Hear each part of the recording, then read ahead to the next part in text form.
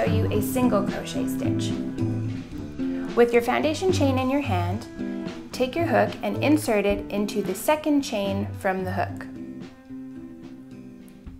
Bring the yarn through that chain stitch so that you have 2 loops on your hook.